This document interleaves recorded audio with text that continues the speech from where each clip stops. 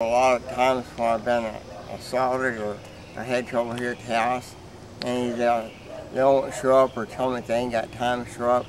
And then when they do show up, they act like I don't know what I'm talking about, or they don't care. And I can have witnesses.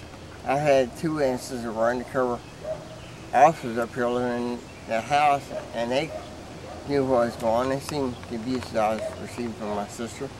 And it's almost as if they don't care, or it's like too much for them to get into. So basically, when you make a complaint, the police show up and they don't treat your complaint with any degree of seriousness. No, sometimes it seems like they don't want to listen to me. Now, when was the last time you had a problem like this? It's been a while back.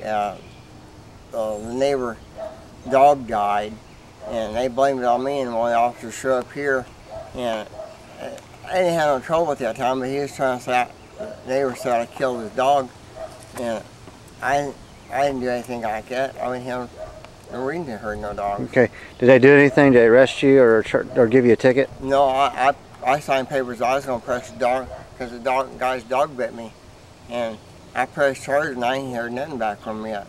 Okay. There was another time that you made a complaint with the police department. Can you tell me what that was? Well, several times. Give me kind of maybe a more significant, a more important time when you called it. You really needed police service, and they didn't do what they should have done. I got hit in the back of the head with a cane by my sister, and I told them about it. And now I went to several specialists. I had to go to the University of Missouri, and I've got permanent damage to my neck, and they say I might have to have surgery here. And, well, they haven't done nothing about that. Did you file a police report with them? Yeah. Okay. You wrote a written statement, and they interviewed you? Well, they wrote it down for me because I can't write too good, and I signed it. Okay. Did they just write on a notepad, or did they write on a law enforcement form of some type? Well, it was kind of like one of the voluntary statement forms. Okay. And I've made several complaints like that, and they never. To your knowledge, did they investigate that complaint? No. Okay.